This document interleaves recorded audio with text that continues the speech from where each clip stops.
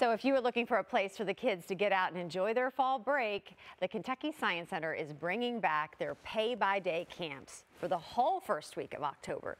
So if you need something for the kids to keep them busy, this is it. Joining me now with more on this is Taylor Uselis to tell us all about this, right? Like I feel like we do summer and spring breaks and all the travel. A lot of people do opt to have like a staycation here at home, enjoy the beauty of Kentucky, but we need to keep our kids busy. That's right. And you guys are to the rescue. Yeah, we can do that for you. Yeah, definitely. I mean, and you're having it like a good amount of time too. Yes. Yeah, so we're doing our pay-by-day camps October 2nd to the 6th, which is the entirety of JCPS's fall break, which is new this year. Yeah. Right? JCPS had a fall break last year, but it was only a few days long. And this year it is actually a whole week. Yeah. And so while you might take a vacation, you know, you might go somewhere for a couple of days, it would be nice, right, to have somewhere to put your kids for the other parts of that week. And so these pay-by-day camps are perfect for that because you can send them for one day or you can send them for the whole week, and it's fun for everybody involved. Sample it out, and you've just got lots of different lanes for people to try out because science is not one size fits all. There's just so many different avenues, and you can find the avenue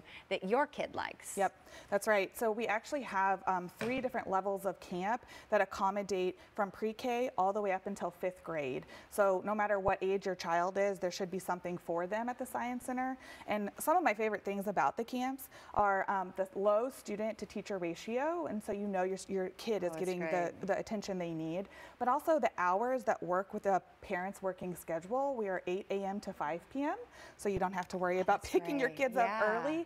And then lastly, the curriculum of the camps actually matches the curriculum of JCPS.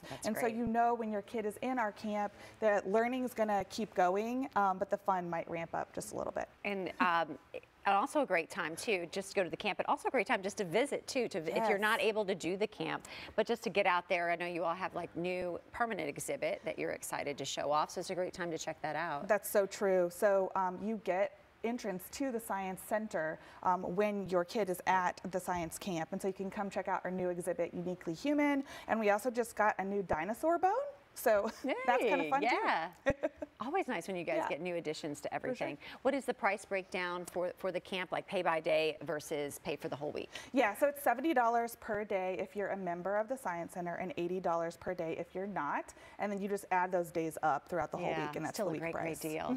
Wonderful. Yeah, I think so too. And then where can we go for more information if we want to sign up? Sure. It's kysciencecenter.org, and you'll see a little button on the very homepage, or the very front homepage, that says camps. Right. Do you all get so excited when you get to kind of plan, you know, let's have a wizarding world, let's have monster makers. I mean, I can only imagine the strategy sessions kind of going into, oh, and this is what we can build curriculum-wise around it. That's fun. It's so great, and we have a really deep curriculum of camps too, so it's fun to see them change each year and determine what's cool and fun that year. And then, of course, it's fun to see the kids at the Science Center. So that week, the Science Center will be a little more alive than it is on a given week when everyone else is in school, you know? Right. So. And so will the kids be placed into a class that is just like kind of their age range?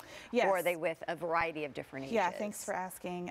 So we have pre-K to K, so that's 4 to 5-year-olds, and then K to kindergarten to 2nd grade, and so that's your 5 to 7-year-olds, and then we have 3rd to 5th grade, which is 8 to 11-year-olds. It's a good breakdown. So yeah, they'll be grouped into sort of like-minded ages so that they're with their peers when they're learning. And have that great time with the teacher, the leader as well, because of those ratios are so low. For sure. Well, Taylor, great to see you. Yeah, thank you. It's almost here. I can't believe it. I feel like we just started school. And here we are. So to sign up for any of those camps and see whether a daily fit is good or just day by day or for the entire week, or if you just want to drop by, just go to kysciencecenter.org.